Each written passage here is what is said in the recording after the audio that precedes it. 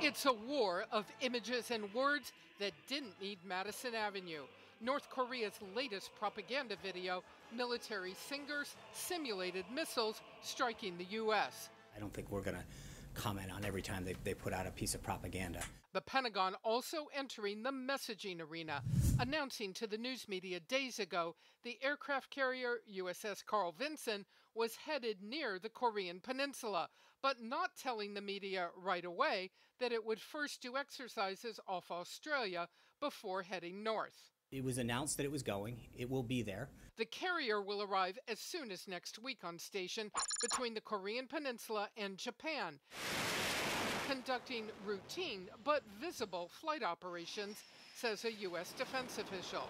But that confusing media message could have national security implications. This could be just considered a mistake or a miscommunication between the Navy and the Pentagon and the White House.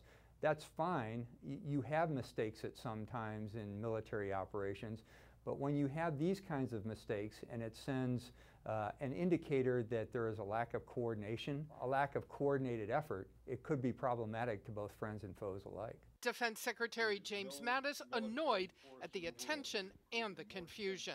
The bottom line is, in our effort to always be open about what we're doing, we said that we were going to change the Vinson's upcoming schedule.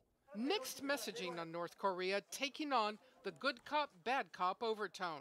Just in the past 2 weeks, the world witnessed the strength and resolve of our new president in actions taken in Syria and Afghanistan.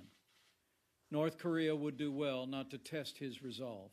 But the president's national security advisor emphasizing a peaceful solution and noting a reliance on what other administrations have tried. This problem is coming to a head, and so it's time for us to undertake all actions we can, short of a military option, to try to resolve this peacefully. And so we're going to rely on our allies like we always do.